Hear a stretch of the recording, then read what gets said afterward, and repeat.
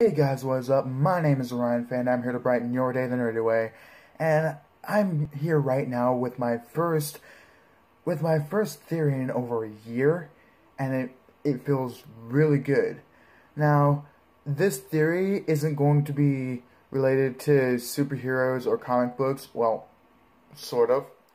Manga is a bit of comic books, so I guess you can say it will be.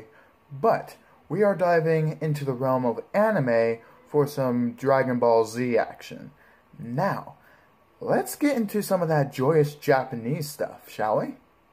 Since the mid-1980s, the Dragon Ball franchise has been taking the world by storm, spawning many fan fictions, comics, toys, and etc. So it's pretty safe to say that the franchise has been nothing short of successful. But there is one question I've always had about it. How do the characters understand each other? No matter what race or planet they see or they go to, they always seem to be speaking the same language and can understand the same language as well that is spoken to them. Now, I've been making the joke now for a couple of years that the Doctor must be in some sort of time bubble within the Dragon Ball franchise. If you don't know who I'm talking about Doctor Who. Because it is explained in the newly revamped Doctor Who series that the passengers within the TARDIS can understand everything that is spoken to them in an alien language. I don't believe the Doctor is in the Dragon Ball franchise, even though how cool it would be. Just imagine that, a Doctor Who Dragon Ball Z franchise, like a crossover, whatnot. Someone needs to draw that for me. Can I get someone to draw that for me? But I got to thinking, what if there is a device, or being for that matter, with the same function to do so, to translate anything so people can understand each other within the universes? Well, there is. Despite there being the indigenous languages of their respective races, like the Namekians speaking Namekians, for those of you who followed and are following Dragon Ball Super, whether it be you watched it with the Japanese, with the subtitles, or you're currently watching it with Sean Schemmel and all of their voice casting with Funimation, they will know that there was a new language introduced in Dragon Ball Super, which is dubbed the language of the gods. Now, the only people who can understand said language are, as the name suggests, the gods. That being said, there is one God that is above everyone, the one above all, the Grand Zeno. Now, for those of you who've watched Dragon Ball Super, you know that there is no one above Grand Zeno, and nobody can be as close of a friend as to Grand Zeno as Goku has, which he pulled off surprisingly.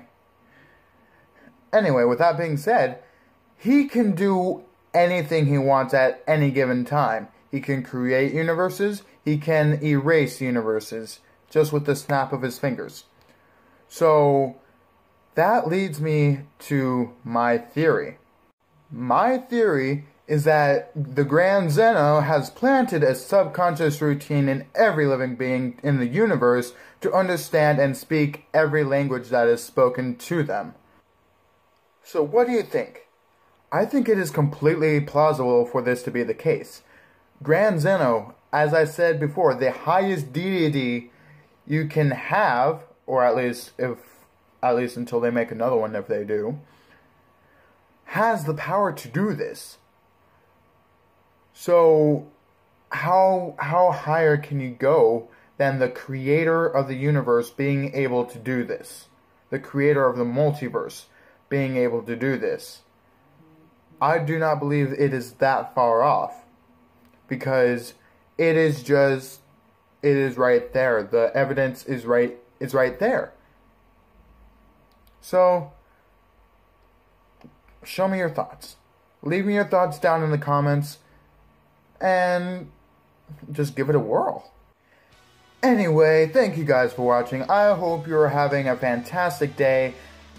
I just hope you enjoyed the video, Man, it felt really good to be on my second video back, having a theory all planned out and everything like that. If you want to see more, I'll leave some links down in the description for you.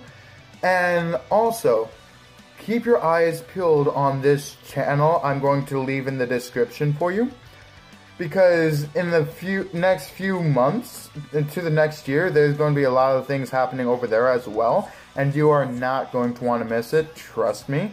Plus, the reviewer over there is, well, let's just say we're pretty friggin' close. And this reviewer deserves everything, every one of you to be watching. So go over to the link I'm putting in the description and go follow Peanut the Rant Man, aka Superhero Critic. And like I said, there's going to be a lot of things happening within the next year even that you're not going to want to miss.